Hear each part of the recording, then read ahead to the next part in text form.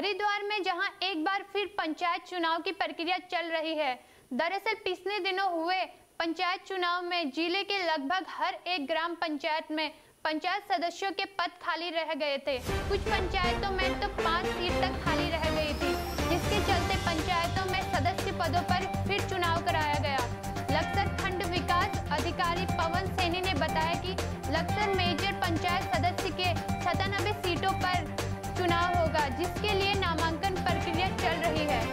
त्रिस्तरीय पंचायत निर्वाचन में रिक्त पद जो हमारे विकास खंड के अंतर्गत 97 पद रिक्त थे, जिनकी नामांकन प्रक्रिया आज और कल 21 और 22 तारीख को नामांकन की प्रक्रिया होगी, जिसके नामांकन पत्र हम 2 दिन पूर्व से बेच रहे हैं और आज जमा करने की तारीख कल भी जमा करने की तारीख रहेगी।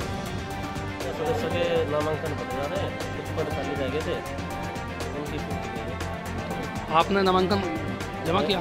भर रहा है, चुनाव लड़ोगे?